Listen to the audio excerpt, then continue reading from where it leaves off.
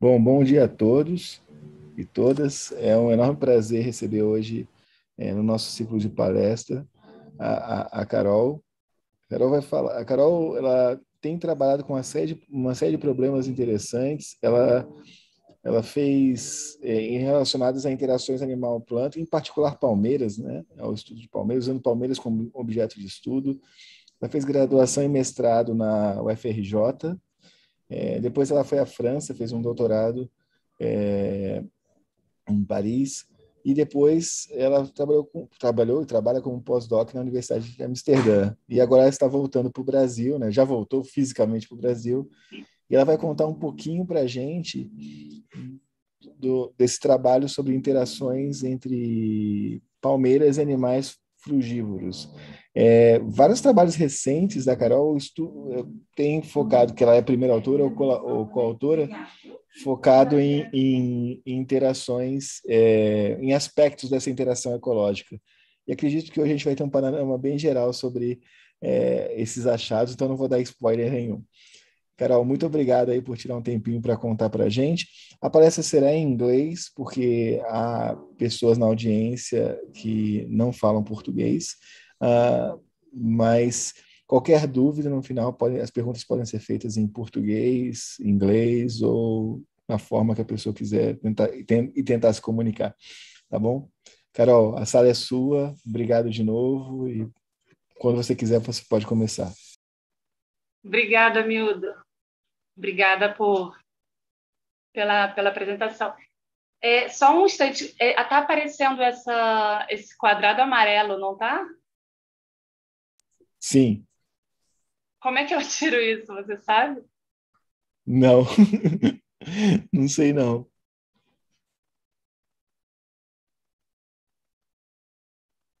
Nem Isso eu. não é o vídeo? Ah, foi. Mas ele não devia estar aparecendo, não? Mas aí você está falando que dá para mover, né? Pois é, mas eu tento mover e não consigo. Quer tentar compartilhar de novo a tela? É. Tá bom.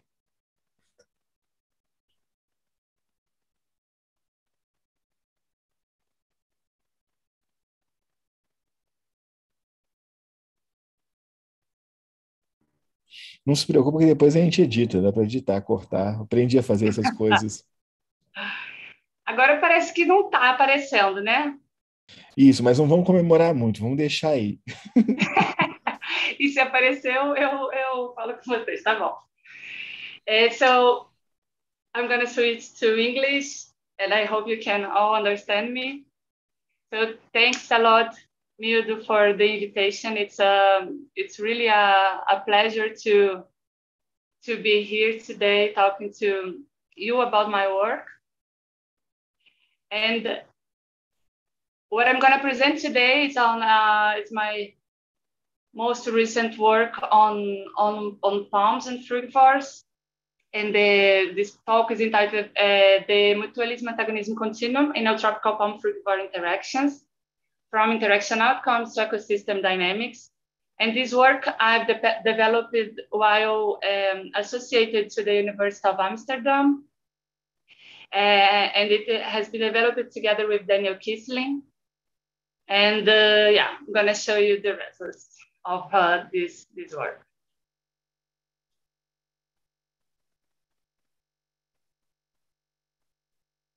Okay. So when we look at these tropical biomes, and this photo here is of the Amazon forest in French Guiana, where I developed some field work during my PhD. When we look at those huge forests, what we see right there standing are the trees. Now we see this huge diversity of plants. But what we don't see immediately is that are the species interaction. So these forests, they're there because there are so many species interacting, and they're facilitating ecological processes that shape those ecological communities. And today I'm going to talk about those species interactions and mainly palm frugivore, plant frugivore interactions. And a tendency that we have when we are working with species interactions, that we group interactions as antagonisms and mutualisms. And antagonisms are the species, the interactions in which one species benefits, but this comes at the cost of the other. And these we can, for example, cite the seed predation by frugivores or by invertebrates, as the brookwood beetle that you see on the left below, or yet we can also think of herbivory. And those interactions, they come with a big cost for the plants, because the animals, they benefit from the interactions, but the plants don't. On the other side, on the right side, we see interactions that we classify as mutualisms. And those interactions, they involve species that benefit, both species benefit from the interaction. So the classic examples that I bring here are pollination. This is a picture of the pollination, a bee pollinating the flower of the castanha do Pará tree, the Brazilian nut. And we also have frugivores that act as seed dispersers, so they consider the mutualist species, mutualist animals. And today, as you can tell by my title, I'm gonna talk about frugivory. And by frugivory, I include animals, vertebrates that feed on palm fruits, on fruits and seeds, regardless of the outcome of the interaction, if they result in antagonisms or mutualisms. And this way of thinking about interactions, it has shaped widely the way we think on the ecological and evolutionary processes, because when we separate interactions as with seed predators, the antagonists and seed dispersers, it influences how we perceive their ecological role. So seed predators, we consider them predators because they consume fruits and seeds without associated benefits for plants. While in mutualistic frugivore interactions, the animals act as seed dispersers. So there is a kind of an exchange of food that is provided by the plant and the seed transport that the animals promote. However, what we know with accumulated research is that those plant frugivore interactions, most of them involve costs and benefits for the plant. So they often, although we classify them in antagonisms or mutualisms, we know that there might be some other variation that we don't assess. And one way of assessing this variation is quantifying, for example, seed dispersal effectiveness. And this framework that has been published, I think the first time was in 1993 by Eugene Schupp. And this on the left is a review from 2010, in which they discuss how to assess the dispersal effectiveness of frugivores by separating seed dispersal into two components, the quantitative component and the qualitative component. And to assess how animals act as frugivore, as seed dispersers, they incorporate many variables that can affect those two components. And this is a way of incorporating variation, right? And this can be used in many ways. And on the right, we see a paper in which they show these interaction modes that we see below on the figure that represent this variation and how animals are strong mutualists or weak antagonists, or there is a wide variation of outcomes. But I've always been thinking, I always think about how the term itself, seed dispersal effectiveness, puts a focus on the seed dispersal process as the most important benefit that comes from frugivores. But how using seed dispersal and focusing on seed dispersal can affect our understanding of the full range of consequences of frugivores have on plant population dynamics. So if we think what makes a frugivore a mutualist or an antagonist, we can think that different animals can impact mainly the seed to seedling transition. So the fruit is produced, animals handle or interact or consume these fruits. It affects directly or indirectly the seed viability of seeds. Where they disperse the seeds affects the seed deposition. So seed dispersal is rather mainly associated or like implicit in the seed deposition. And they also have effects on the seedling establishment.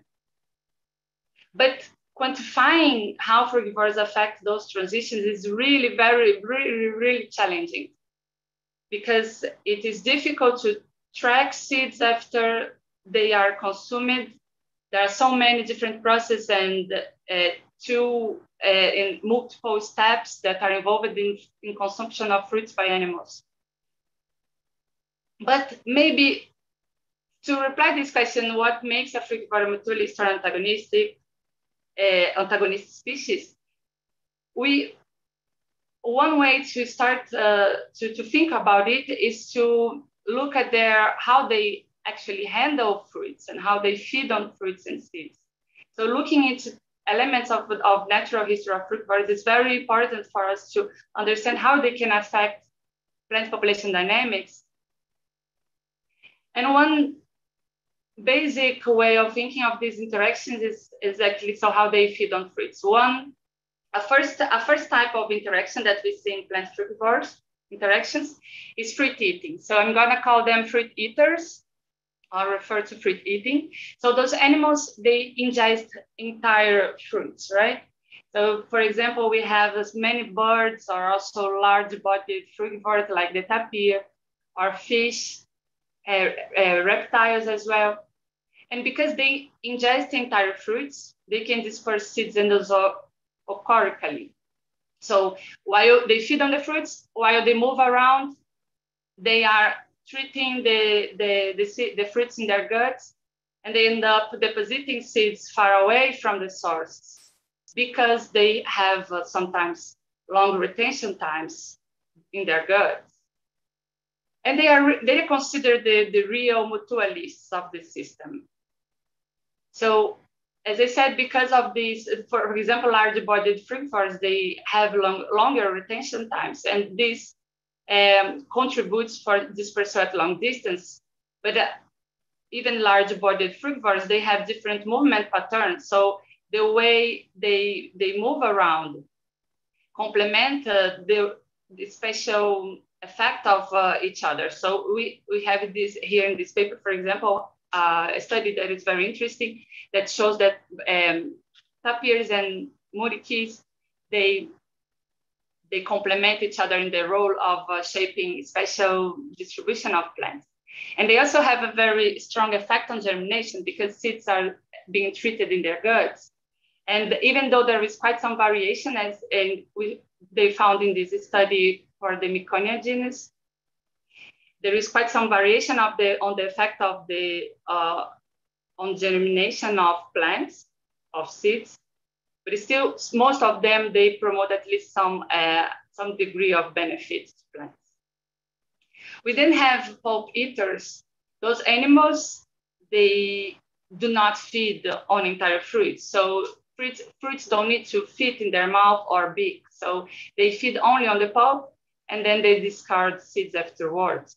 And because of that, they consider the cheaters of the system because they consuming plant resource without an associated benefit. And because of that, probably they largely dismiss it in frugivore studies. And this includes, for example, a classic example of pulp eaters are primates, but also some piscita seeds and also small birds that only take bits of the pulp. But we know we've accumulated research that pulp feeders, they have an effect in these systems. For example, in this study, they show how pulp feeders alter subsequent interactions. And in this study in particular, they show that the effect of pulp feeders is mostly negative because by consuming pulp, legitimate seed dispersers do not feed on the fruit, so it reduces seed survival. But pulp eaters can also have positive effects on plants. For example, in this study, they show that macaws are actually extremely important for forest regeneration and connectivity in connecting fragments by transporting seeds ectozocorically. So you can see there that there are some fruits that they talk out the pulp and then the seeds are intact and those seeds regenerate, they establish it into seedlings. So are they really cheaters if they can affect both negatively and positively plant regeneration? And we then have the seed eaters that I mentioned in my second slide. So the main food target is the seed. So they feed on the seeds, and because of that, they consider seed predators. Also, when they eventually disperse seeds, they consider low-quality seed dispersers because they can move seeds very short distance. So they consider the antagonists. But again, we also know that those animals can actually, interactions with those animals can involve benefits for the plants. Because seed caching animals, for example, they cache seeds around their home range, and those seeds that are buried into the soil, into the ground, they actually benefit from this, and they establish into seedlings. So here we have an example of this study that I did, that we see a palm seedling right there, and then when I was searching for the seeds are cached. So those caches really result in seedling establishment. And also, we know now that seed eaters like the agouti, the Central American agouti, for example, can disperse seeds at long distance. So with advancing technology to track seeds around, we can see that those animals actually can be very, very important dispersers. And not only seed caching animals, so even animals that do not cache seeds like this arara azul, this hyacinth macaw, they can also disperse seeds by holding fruits on their beak. And while they feed on the fruits, on the seeds, some of the fruits fall and then they disperse seeds. And it's really effective and important for some plant populations. So I also question here whether they're mostly antagonists of the seed. So as we can see, this recent research challenges this mutualism, antagonism, duality, and rather suggests that the outcomes fall along a continuum. So what we probably have is that different animals in different frugivore guilds, and by frugivore guilds, I mean seed eating, pulp eating, fruit eating, they can affect the plants in different ways and with both costs and benefits associated. But what influences this variation of ecological roles, and what are the main mechanisms that are behind these outcomes, how they can affect different demographic processes. So the goal of this work I aim to investigate how feeding behavior can affect interaction outcomes, how variation in feeding behavior can affect interaction outcomes. And what are the mechanisms driving outcome variation within and among feeding interaction types? And also those effects on plant demographic process. And then we'll talk about the implications of looking into types of feed interaction and animal traits and variation of interaction outcomes to have a new perspective on frugivory, and also discuss how those frugivore guilds can affect population and ecosystem dynamics. And I will finish with some insights into coevolutionary dynamics of ecological interactions. And the group of plants that I work with are palms. And I've been working with palms for quite some time by now. And palms are really emblematic elements of tropical forests. No? So they are pantropically distributed and they're very diverse. So there is around 2,700 species distributed in the world. And they are really fantastic group to work with frugivory because they are widespread. They have a large variation of fruit traits and also how they occupy the different vegetation strata. They are also crucial resource for several frugivore species. And because many of those palm fruits are large fruited, they're highly dependent on animals for seed dispersal. And my study area is the neotropics. So I'm talking about neotropic palm frugivore interactions here. And we have a huge diversity and abundance of palms in the neotropics. And for this work, this is the framework that we used. So basically it involved screening articles to look for interactions between palms and frugivores, but not only including them as frugivore interactions, but also trying to extract from papers which parts of the fruits they feed, animals feed upon. So whether they feed on entire fruits, only on pulp, only on seeds. And then I compiled also information on some traits that are relevant for each one of those frugivore guilds. So for fruit eating, how they process the fruit and whether they defecate or regurgitate the seeds. For pulp eating, I looked into how animals handle the fruits. So their fruit handling ability, because that might interfere the ability that they have to peel the fruits and take out the pulp. And for seed eaters, I looked into whether they show seed catching behavior and also the way they can handle fruits. And from the articles, I also extracted interaction outcomes, and including both quantitative data and qualitative data to classify interaction outcomes as positive or negative and dual. But here I'm going to only present those results for positive and negative outcomes. And then the idea was to summarize all this information that is available from fieldwork in different ways.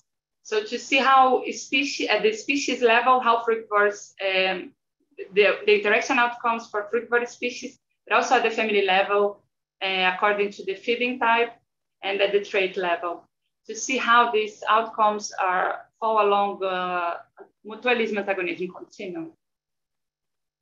And there is this huge amount of information available, and that reviews a really impressive diversity of interactions between tropical palms and frugivores. So almost 500 frugivore species feed on fruits of 167 palms. And this is just a part of the diversity that is of palms that we have in the Americas. And we can see here that these are just some examples of the animals that feed on palm fruits.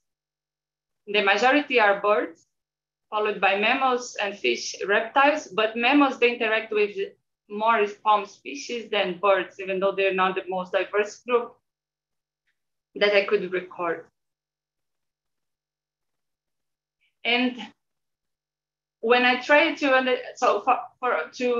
because the goal of this work was also to look at frugivore guilds only from all the almost 4,000 interactions that I compiled, a third 1,043 interactions had information in the fruit part. So this shows also how we tend to generalize frugivore interactions, just animals that feed on fruits, but we do not specify how they feed on fruits. And here we can see that variation of feeding type is seen only in mammals and birds. All records that I could find for reptiles and fish include the fruit-eating interactions, but it does not mean that interactions necessarily result in positive outcomes. So outcomes vary regardless feeding interaction type. And when we were trying to understand how outcomes vary according to the trait of frugivores within frugivore guilds, we found that most palm species actually benefit from interactions with fruit eaters. So fruit eaters are really important legitimate seed dispersers. So in this graph, we have on the x-axis the proportion of positive outcomes. So more than 50% of positive outcomes for each of these taxonomic classes of frugivores show that the animals act mostly as mutualists, and less than 50% they act mostly as antagonists. And so we see that for fruit eating, the way they process the fruits does not affect that much the proportion of positive outcomes. And the same goes for pulp eating, in which we see that the animals tend to positively affect, to bring benefits for the plants. But when we see seed eaters, we see that they do fall on the antagonistic side of the continuum, and that the way they handle fruits and whether they present seed caching behavior or not does tend to affect the proportion of positive outcomes. So animal traits do influence how interactions result. And then the main goal of the study was to understand how different animals, both frugivore families and species, how they fall along this continuum and how much variation is represented there. So this continuum, I'm showing you the entire figure, but I'm then gonna talk about each part separately. You can see that this continuum, it shows a lot of variation for both families and species. And again, on the right side of the graph with blue points, we have the animals that act mostly as mutualistic. And on the left side, we see the animals that are mostly antagonistic. And first, to show variation among families, right? And within families. So we could find the information for 17 frugivore families that represent a total of 170 species. And some of them, 6 of them, are fully mutualistic, 6 are predominantly mutualistic, and 5 are mainly antagonistic. So, and there is a lot of variation. So the lines and the gray dots, they show variation within the family. So each gray dot shows a species within the family. And those that don't have line, because all species in the same family were considered mutualists. And this is interesting when we look at it, because what we see there is that some families that are traditionally considered antagonists, they are actually most mutualistic. And this includes the Dracxler, the Cutia family, actually the family that includes both agoutis and acuiches, and also parrots that are really considered seed predators. So we see that they actually animals in these families can play positive roles for palms. So aggregating this kind of information reveals some things that we can't see when we work with one species or another. And also some families are mainly antagonists, and it happens to be seed eaters. So sorry. So what we see here is that the families that are considered mostly antagonists involve spiny rats and peccaries, squirrels, and also Cervidae family that are deers. So when we look at the other side, we see that also some are mostly or fully mutualistic. And those fully mutualistic includes many examples of what we call legitimate dispersers in the literature, like the Hamphastidae family, that is the toucan family, and also Crassidae and Cotingidae, and also thrushes, and some carnivores. And what we weren't expecting was to see the Delphidae family there, the family of the opossums. So it's really interesting when we start aggregating outcome information, we see this, how animals actually act as important mutualists for palms. And when we go to the level of the species, and here I'm talking about the qualitative continuum. So we've compiled qualitative data for this continuum. We see 34 frugivore species. And many of them, most of them, I would say no, many of them are fully mutualistic. 11 are predominantly mutualistic and 7 only are antagonists. So the fully mutualistic ones, we can see those species that are in general large-bodied frugivores and mostly birds, but not only birds. We can also see there the quatsi, nasua, and also the crab-eating fox, but also some very fascinating animals are important dispersers, frugivores, mutualists for palms, like the oil bird and the umbrella bird, and some other animals that are really recognized as effective seed dispersers. And this outcome, this continuum also shows that some of the species that we pretty much always classify as fully mutualist, like the tapirs, they actually not right there, and that's fully mutualistic. So there are some negative effects that also are associated to interaction between palms and tapirs. And even though there are some species, 7 species that are mostly antagonistic, none of them is fully antagonistic, which shows that there are always some benefits that are associated to when animals interact with palm fruits or seeds. So there again, we see some animals that we often classify as seed predators, right? The peccaries, also the squirrels, some turtles, and also one agouti. But again, none of them is fully antagonistic, so some benefits associated there. And what are the sources for this interspecific variation in outcomes? Because those species that fall somewhere along the continuum, interactions with them can result both in positive and negative outcomes. And what are the sources for this variation?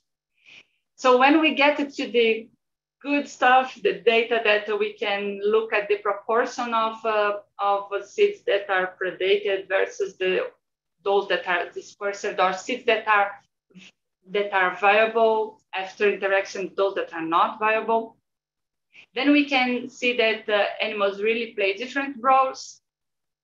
And again, none is fully antagonistic or mutualistic. And what are the sources for this interspecific variation of outcomes? So probably what we see there is that animals, they interact with seeds, pulp, or fruits in the same way, pretty much, but the effects are still different. So probably what we have here is the effect of fruit traits. So when we think of interactions with palm trees, for example, for the agouti, we found that when they predate upon seeds of Euterpe edulis, for example, that have a relatively thin endocarp, then those interactions result in seed predation. Also, it has been reported the same for Sagrus romanzophiana. But when they interact with fruits that have thick endocarps, for example, the Dracxler apellicissimo, the iri palm in the Atlantic forest, they actually very important mutualists because many seeds are cached, not recovered, and they establish in the seedling.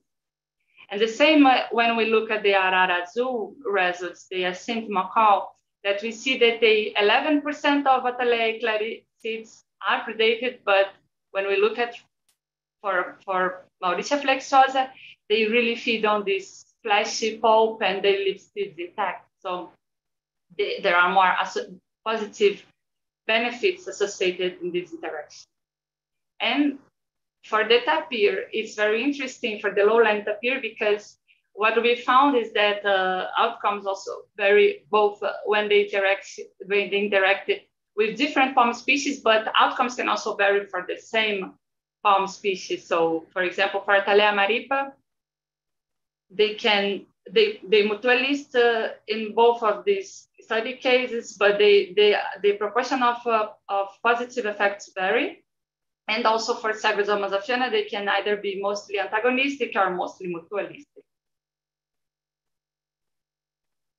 So what we found is that besides palm traits, and I'm gonna go into this later, but that I want to emphasize how these frugivore guilds, they really have different effects on seed to seedling transitions.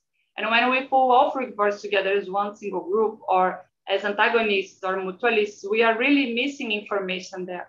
We're losing information there because variation is everything. And we see that there is a lot of variation of the mechanisms that are behind these outcomes for each frugivore guild. So fruit eaters, for example, in terms of seed viability, animals affect seed viability in different ways because fruit eaters, they can masticate or mandibulate fruits in their mouth, already affecting seeds if seeds don't have a thick seed coat. And but for pulp eaters, that doesn't matter much. It matters probably more how they can handle fruits and whether they can clean fruits really well, because when pulp eaters feed on fruits, on fruit pulp, if the seeds are not well cleaned, if the pulp is not completely removed, this can promote attack by pathogens, for example. So the way they feed on the pulp is very important, has an important effect on seed viability. And for seed eaters, also, it depends really on how they handle fruits and how they catch, whether they catch seeds or not. For the seed deposition, where we can incorporate dispersal, they also they have different effects on this stage of seed to seedling transitions because the way they disperse, they move seeds around is different. It's either endozoocorically, as in fruit eating, or ectozoocorically, as in pulp and seed eating.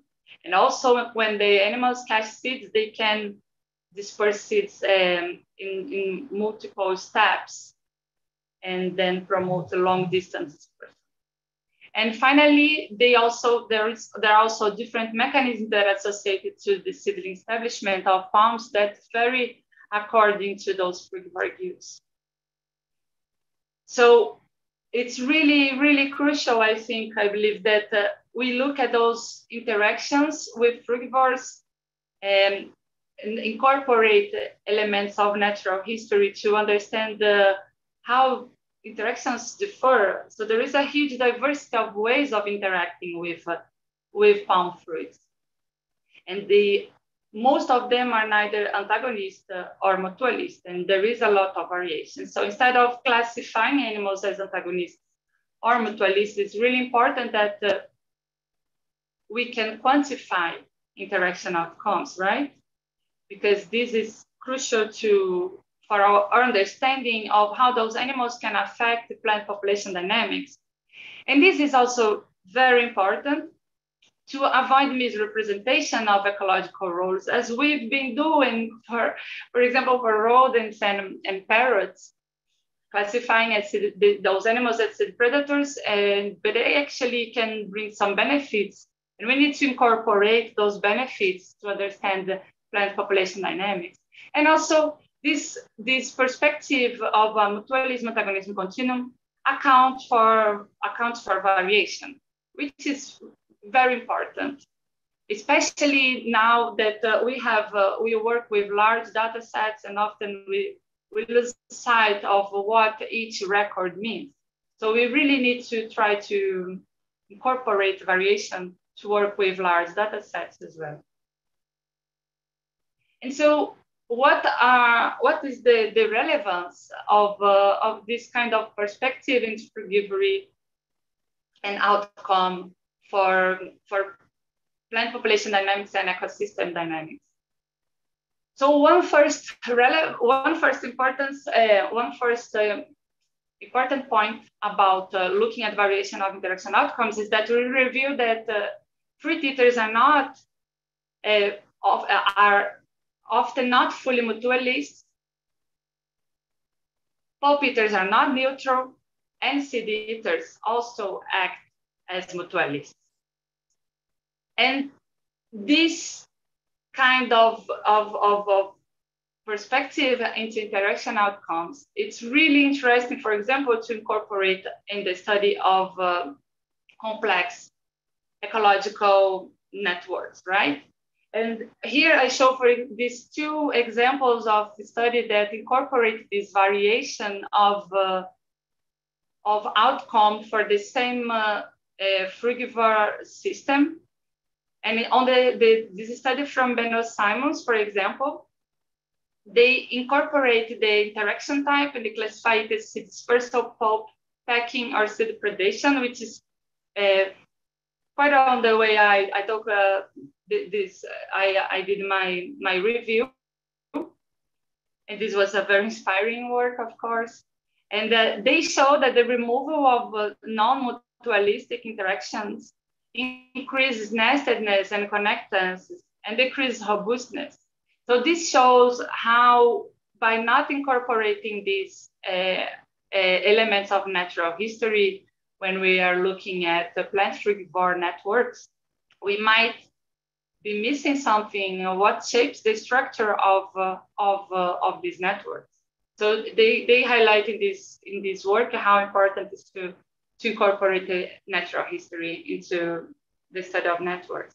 And below we see also another study that embraces the mutualism antagonism continuum.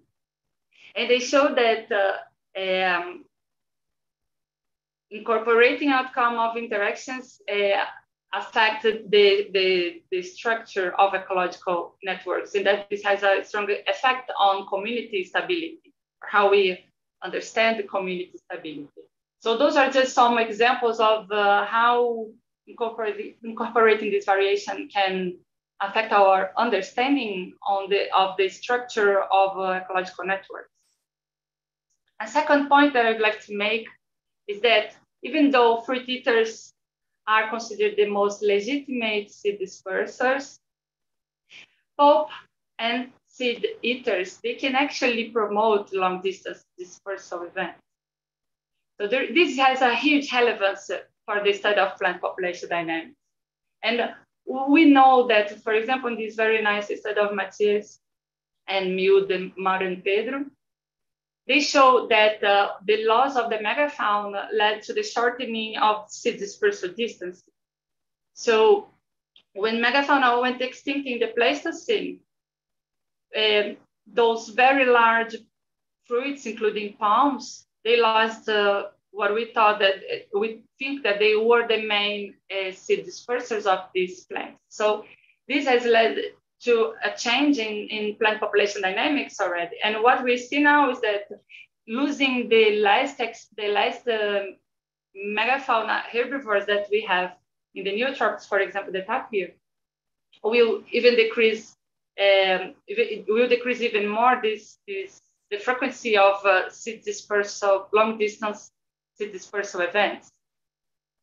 And this is really important if we think that climate change, for example, can affect the range that palms can, for example, palms can establish. So this work by Lilian Salis is also a very nice one, in which she shows that they show that climate change will reduce suitability for a palm species, and I think it's a Typedulis here.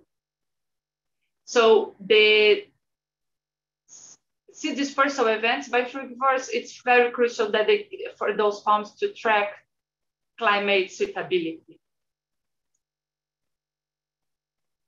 And even though we attribute, again, long distance dispersal events to fruit eaters, the pulp eaters and seed eaters can also have a very important role for these plants to track climate suitability. And also some fruit eaters that are less studied, for example, fish.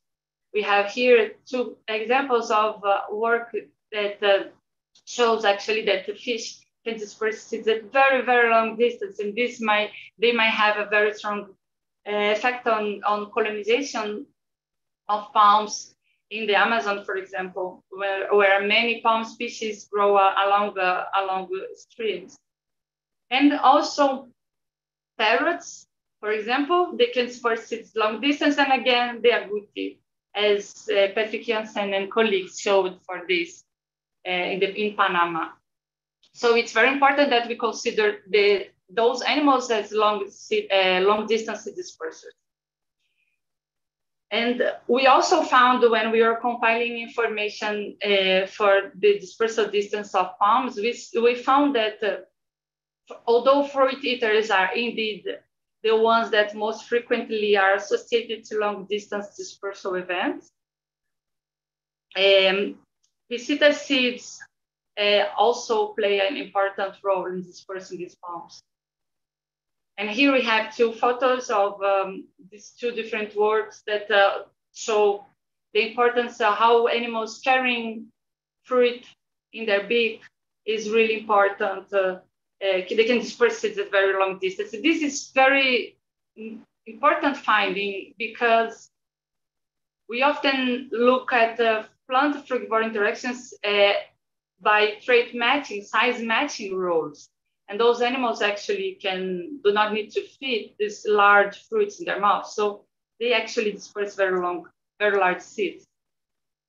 And this also has an impact for ecosystem dynamic and functioning. If we think, for example, on carbon storage and nutrient cycling, those fantastic papers also from Galetti's group, they show that the nitrogen cycle and carbon storage is affected by frugivores. So if we lose those animals that disperse seeds, we have a strong impact on carbon storage and nutrient cycling, for example. And as I said before, we tend to attribute the most important role in these cycles for large-bodied frugivores because they can feed on a wide range of fruit size. But fruit eating is highly limited by size matching rules. But this is not true when we think of pulp and seed eaters.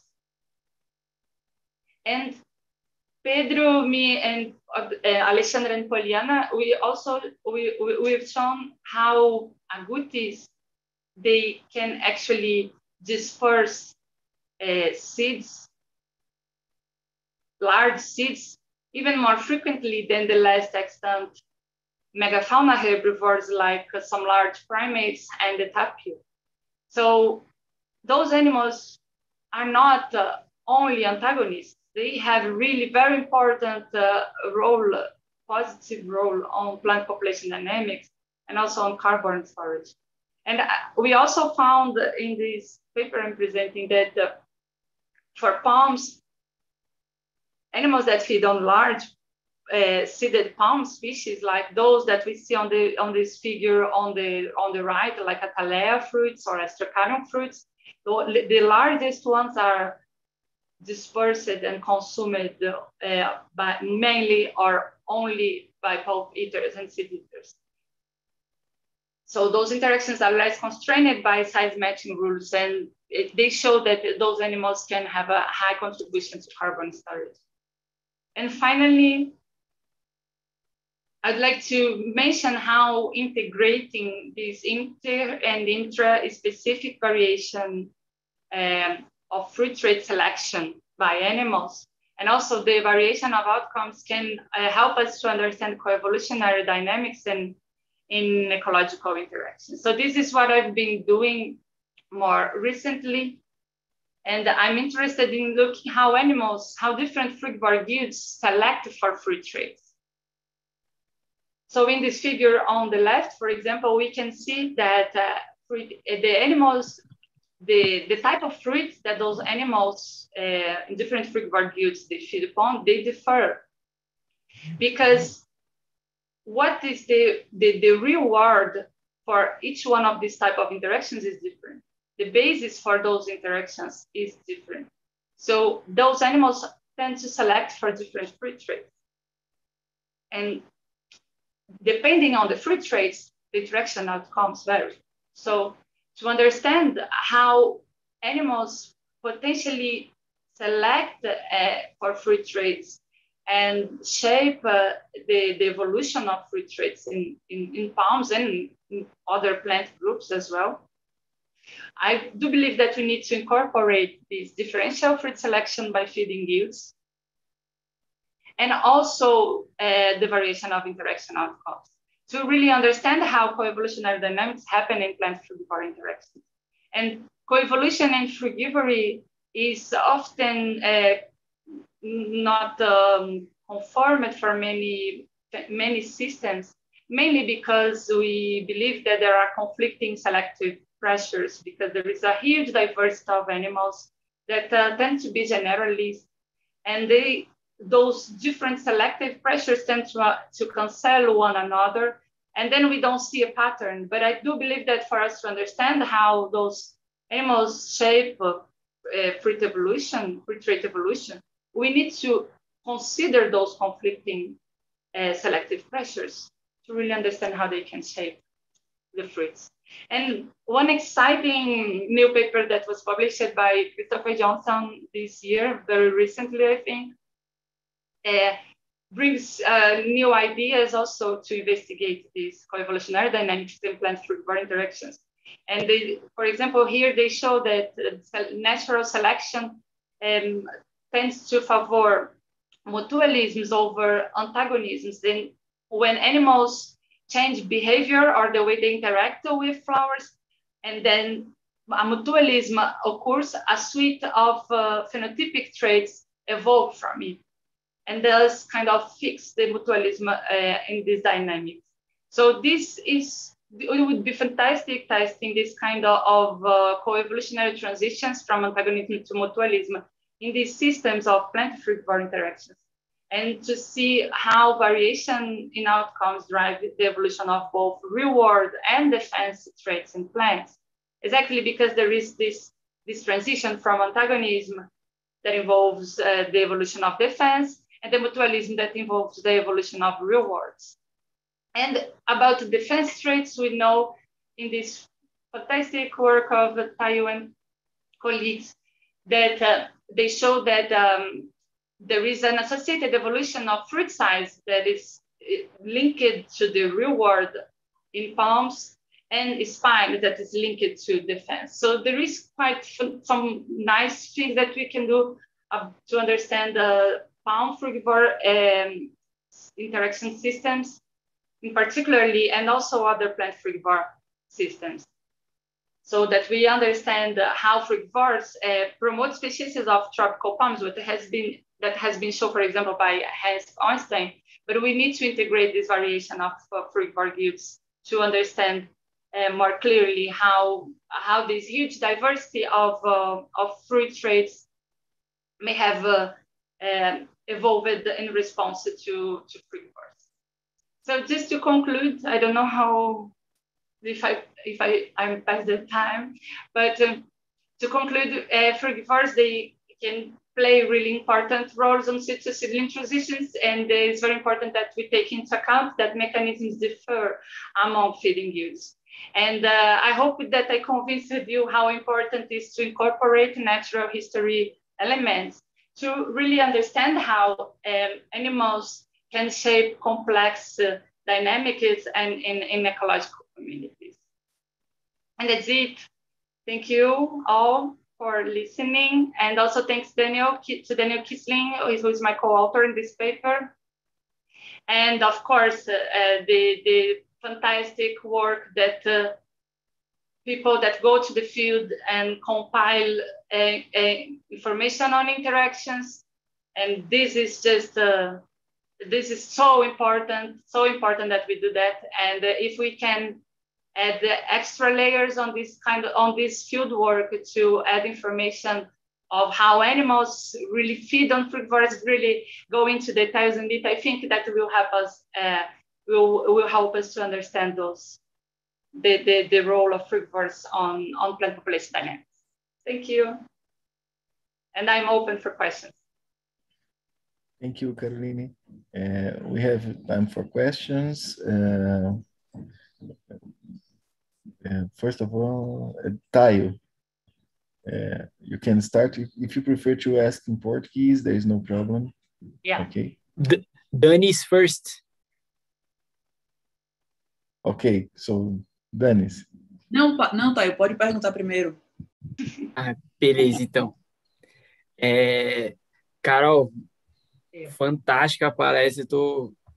Tô muito ansioso para ler esse artigo, assim, tipo, nossa, muito bonito mesmo. Uma coisa que me fascinou foi os diferentes resultados, né? Dependendo se a palmeira tem um endocarpo ou não, né? Que é uma parada que eu nunca tinha parado para pensar, mas faz total sentido, né? O jeito que a gente come uma banana é diferente de a gente come uma uva, né? Ou uma melancia, tá ligado? Isso é uma coisa... Exatamente. E daí eu fiquei me perguntando se você viu outras características das palmeiras, além de, tipo, tamanho de fruto, coloração, você viu como se relaciona com os bichos. Mas, assim, ó, maravilhoso. Obrigada, Thay. Sim, na verdade, para esse estudo, eu foquei nas características dos animais, né, em termos principalmente de comportamento. Mas o que eu tenho feito...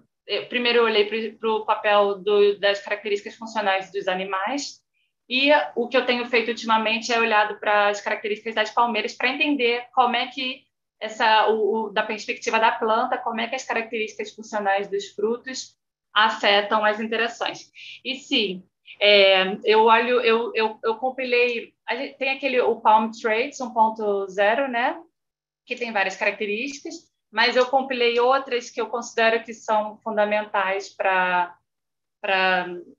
que influenciam o resultado das interações com diferentes guildas de frugívoros. Então, o endocarpo, como é o endocarpo, diferentes características do endocarpo, a cor, a estrutura externa dos frutos também, porque isso influencia muito o quanto que você pode comer um fruto inteiro, se você tem que tirar a casca, então tem que ter alguma habilidade manual mínima. Então, eu estou tentando incluir o máximo de outras características. Depois, isso é um prazer, posso te mostrar o que eu tenho feito e as características que eu compilei, porque estão saindo de resultados bem legais, que mostram que realmente diferentes guildas de frugívoros selecionam diferentes características. Porém, a forma como eles selecionam essas características, os critérios de seleção são diferentes. Então, de acordo com o que eles consomem, ou a forma. É legal. Pô, valeu, vamos conversar assim, com certeza. Sim, da hora. Obrigada. Dani?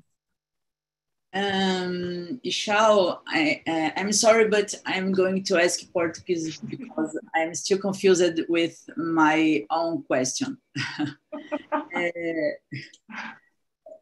Carol, eu adorei sua apresentação, cara. Achei seu trabalho muito bacana. Imagino que deve ter sido um grande trabalho coletar esses dados, né? E eu tenho duas perguntas. Vou fazer a primeira, miúdo, e aí depois você me coloca no final da fila, e se der tempo eu faço a segunda. Mas é o seguinte, quando Já você faz fala... as duas, Dani. Pode fazer as duas. Faz uma, a Carol responde, aí você já faz, tá bom? Tá. Porque acho que o do Hernani já foi respondido. Ele estava me avisando no YouTube. Tá bem.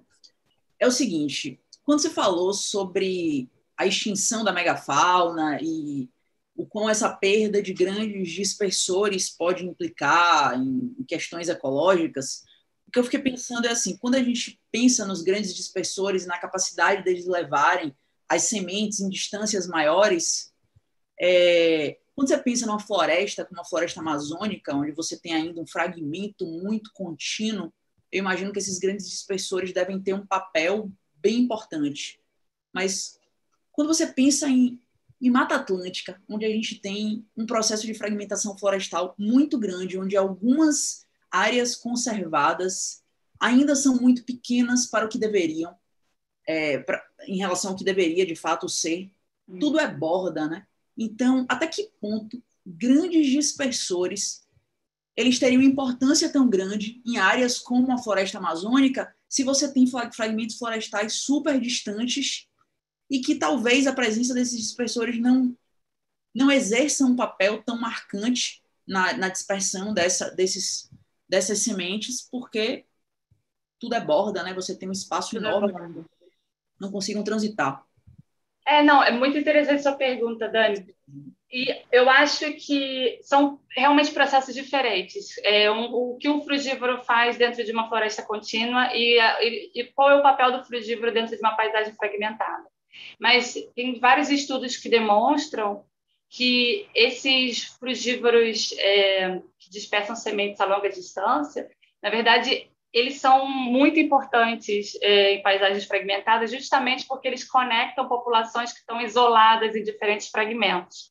Então, isso tem um efeito positivo impressionante na estrutura genética de populações, por exemplo, porque a única forma de haver variabilidade genética dentro dessas diferentes populações é se animais conseguem transportar as sementes através das paisagens fragmentadas. Então, um dos estudos que eu mostrei, eu acho que foi lá no início, perdão, aqui, esse daqui. Eles mostram que a dispersão de sementes por essas araras é fundamental, né, em paisagens da Amazônia mais fragmentadas, porque elas conectam populações entre fragmentos. E dentro das florestas contínuas que você comentou, outros processos podem levar à distância e longa dispersão, como, por exemplo, as cutias, que são demonstradas, que é demonstrado que elas podem dispersar as sementes em várias etapas, e assim as sementes chegam a longas distâncias das fontes. Então, eu acho que dentro de paisagens fragmentadas, realmente os animais o que acaba sobrando são animais que dispersam sementes às vezes a curtas distâncias, mas eles ainda são importantes para conectar fragmentos isolados. Respondi? Sim. O que eu imagino é só que esses grandes dispersores, talvez eles tenham de não ser tão sensíveis à alteração ambiental em áreas muito fragmentadas para eles conseguirem transitar, às vezes, de uma mata mais conservada para um fragmento mais antropizado. Com certeza. Isso é por isso, na verdade, que existe uma perda de diversidade genética, né, em ambientes fragmentados, justamente porque realmente esses animais eles não resistem a essas pressões de fragmentação antrópicas e acabam sumindo. A gente perde os dispersores que são capazes de atravessar, conectar fragmentos. Tá, eu vou fazer minha segunda pergunta, que eu não sei nem se chega a ser coerente, assim. Na palmeira, você tem os dispersores que dispersam principalmente os frutos que ainda estão na parte superior, ainda estão presos ali, e você tem principalmente os mamíferos, né, que dispersam os que já estão caídos. Em termos de viabilidade, eu não sei se viabilidade seria a palavra certa, mas tem algum estudo que mostre se a qualidade, não é a qualidade da dispersão, é a qualidade da germinação e da viabilidade da semente varia em relação àquelas que ainda estão presas e aquelas que já caíram Porque elas estariam, sei lá, mais suscetíveis à ação de fungo, alguma coisa desse tipo?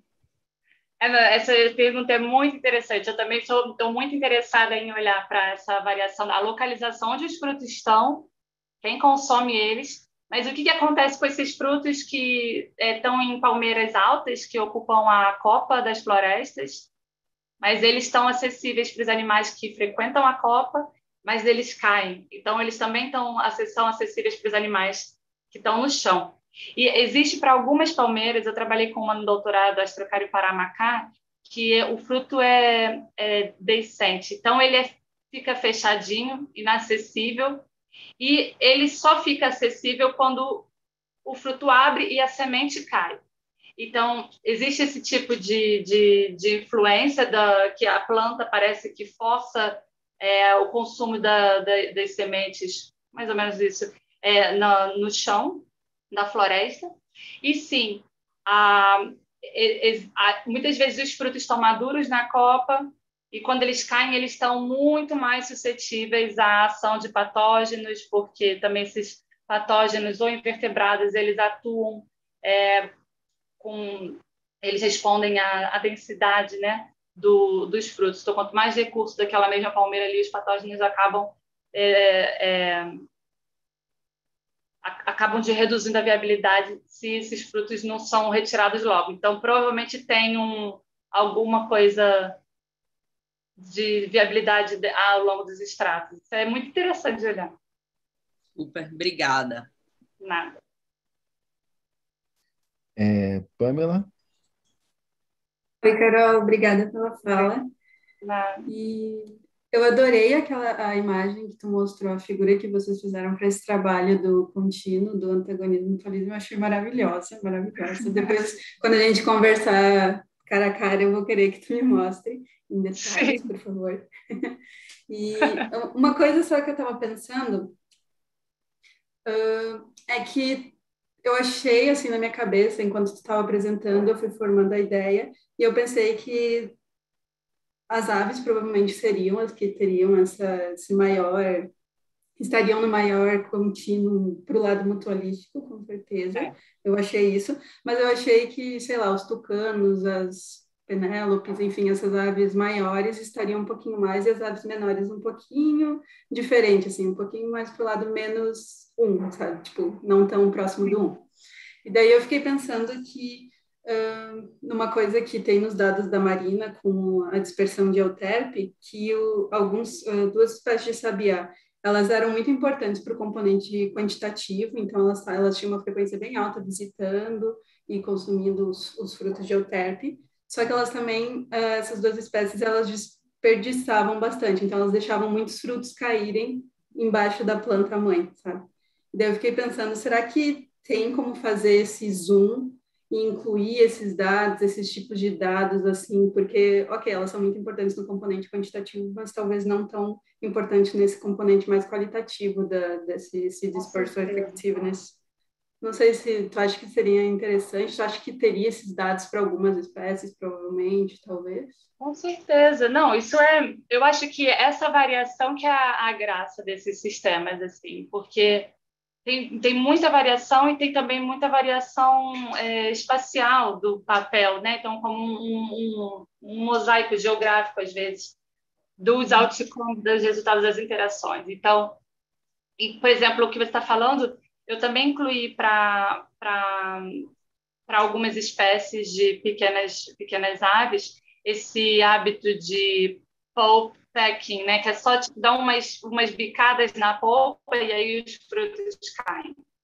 Então, por isso, muitas vezes, elas não são tão efetivas. E eu não sei quais são os dados depois que você tem exatamente, mas eu acho que sim, seria interessante se você puder e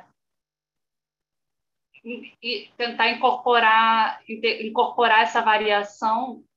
Você disse que quantitativamente elas são importantes, mas qualitativamente elas não são, né? Ela não chegou a medir essa coisa qualitativa, assim, de distância, de voo, alguma coisa mas assim. Mas como cai ali, né? Então... Aí ela não considerou, por exemplo, um evento de dispersão, sabe? Ela tem esses dados, sim. Ela anotou tudo. Eu acho que muitos estudos, às vezes, a gente subestima o papel dessas pequenas interações para o sistema como um todo, assim.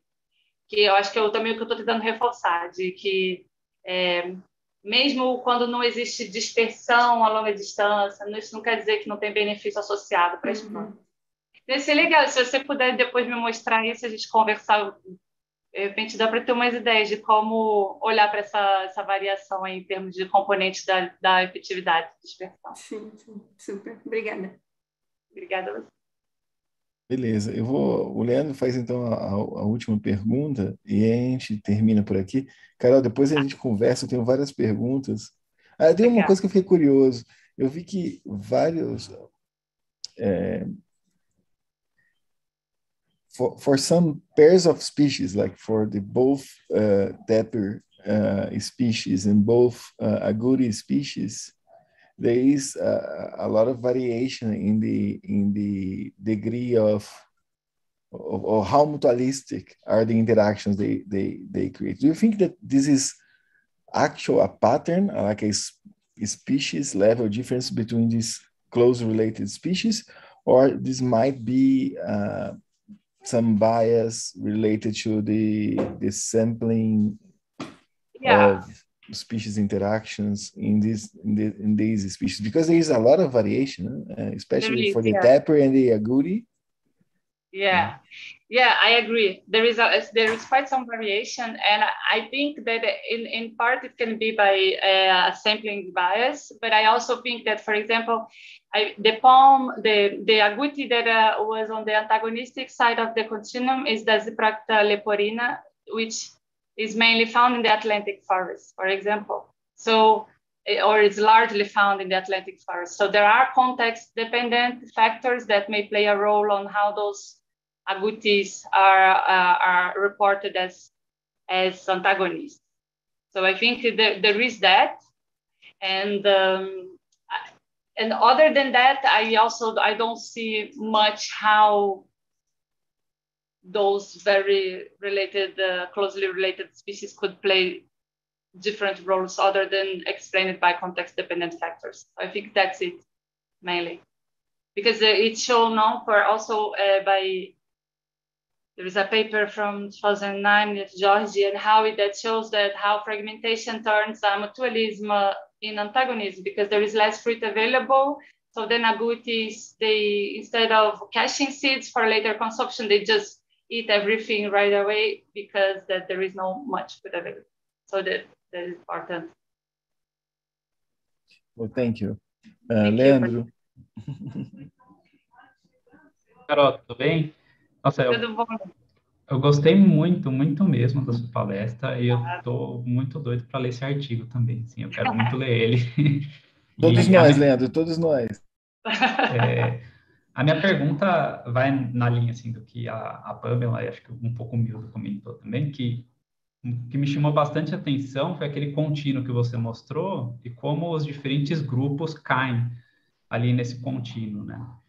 Dos outcomes das interações, mutualistas ou antagonistas. E você mostrou que tem essa figura é maravilhosa.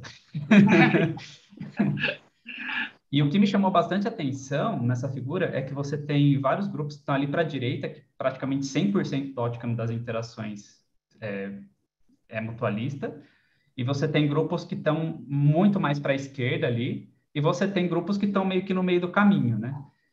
E uma coisa que eu fiquei pensando pelo que você conhece, né, desses grupos e da história natural dessas interações. Se você pensa que esse meio do caminho, ele está sendo mantido por algum processo ativo, ou se ele os grupos que estão no meio do caminho, eles simplesmente estão no meio de algum tipo de trajetória evolutiva direcional, que eventualmente vai levar para um desses dois caminhos, né?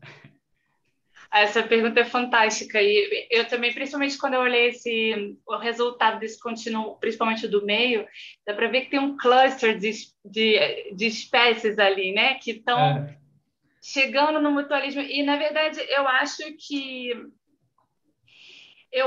para essas espécies, se você reparar bem nas espécies que tem ali, que são antas, pacas, macaco-prego, alguns ratos de espinho, o bugio, cuti, arara.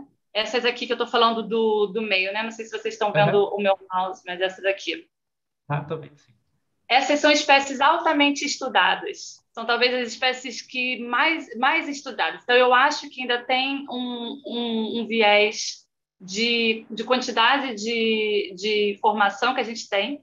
Então, quanto mais informação agregada, mais a gente vai ver que nem todo mundo é mutualista, nem todo mundo é antagonista, e por isso que tem um resultado que mostra que essas espécies elas são primariamente mutualistas, mas elas também têm algum efeito negativo associado, precisamente porque tem mais estudos.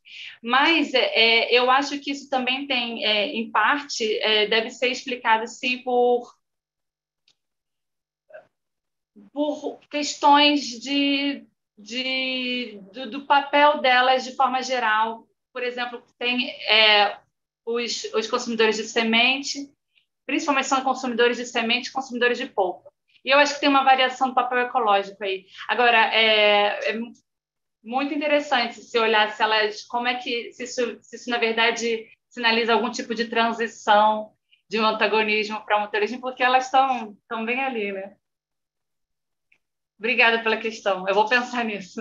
Imagina que isso é muito legal. Obrigado. Obrigado. Agradeço. Pessoal, nós temos mais uma pergunta no YouTube que eu esqueci de ver aqui, peço desculpas. Primeiro, obrigado, Pan, por me chamar a atenção aqui. Tinha mais uma pergunta, e desculpa, Gabriela. Vou fazer aqui a sua pergunta. Carol, parabéns, da Gabriela Akemi Oda. Parabéns pela excelente apresentação. Como você disse, podem existir variações em traços dos frutos entre diferentes populações que irão influenciar na interação com os frugívoros, certo? Quanto isso é variável? Você considera essa variação dos traços sobre um olhar das palmeiras significativo? Se sim, como controlá-lo? Beijo grande. Gabi, obrigada. Legal assistindo.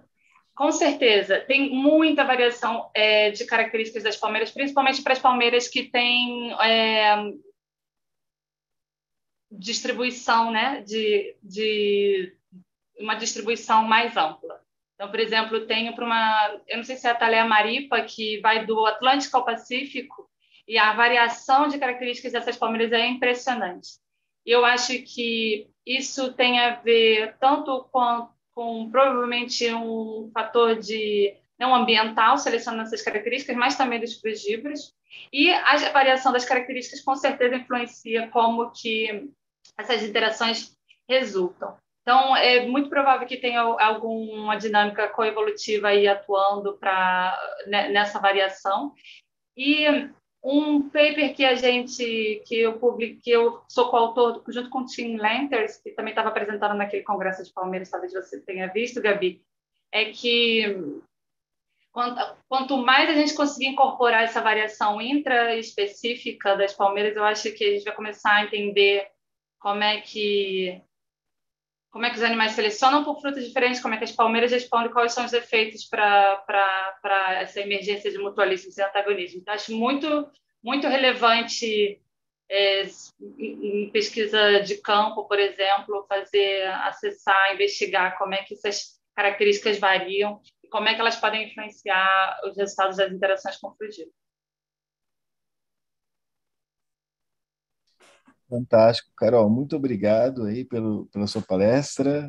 Acho que todo mundo ficou super interessado em ler essa revisão. Parabéns por esse trabalho gigantesco. Obrigada. E eu acho que foi... vai dar muita discussão ainda, conversar sobre como incorporar essa variação, tanto na dinâmica ecológica quanto evolutiva. Isso parece muito, muito... um caminho super interessante, e agora você criou alguns fundamentos para que todos nós possamos pensar no assunto. Obrigado a todo mundo pela presença online, e essa semana ainda temos outra palestra da Laura Leal, na quarta-feira, e até mais, então, gente. Uma boa semana para todo mundo.